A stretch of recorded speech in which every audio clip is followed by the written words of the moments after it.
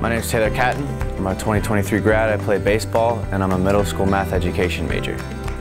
Some other ones that I do is I partake in the Brad Wallen, and that's a tournament around here for a young man who played baseball and he was diagnosed with cancer and he did end up passing away, and they carry on a tournament in his tradition. So it's very similar to the event we take place in with shaving our heads in the children's home, and every year that goes on in somewhere around June.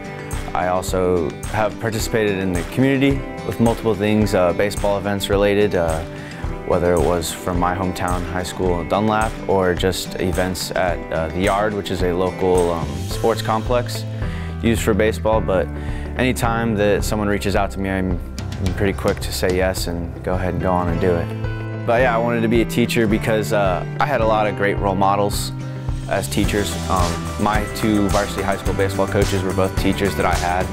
They're very inspiring to me, and so I kind of wanted to carry on that legacy that they kind of passed on to me, I felt like, and then it's a great way for me to give back in the community, and it's something that I really enjoy, and I know that I can be involved in my community and make a difference in someone else's lives, and that's kind of been something I've lived my life off of, is being able to make a difference and help others. And so I think that by teaching is one of the best ways that I can do it, especially that involves coaching, of course, and that's something that I really want to do when I'm done here at Bradley. And so those are the big reasons, of course, and it sounds exciting to me. And probably one fun one is that we all know that teachers don't work in the summer, and so I get that fun 3 months off for the rest of my life where all my other buddies on the team will be working.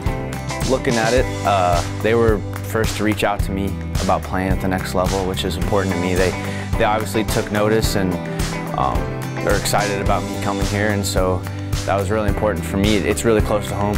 Again, being from Dunlap, I'm 15 minutes from the Peoria area, and so it's close for my family. They've always been supportive and come and watch me play games. You'll see them at all of our games, even if I'm not pitching. And so it's important that they can still watch me play, not just on a screen, but in person. And then from the academics side, it's really high academically. It's really respected around here, so if that was one of the things I was going to do, is stick around after I'm done playing, that people do respect the Bradley degree, especially going into the education field.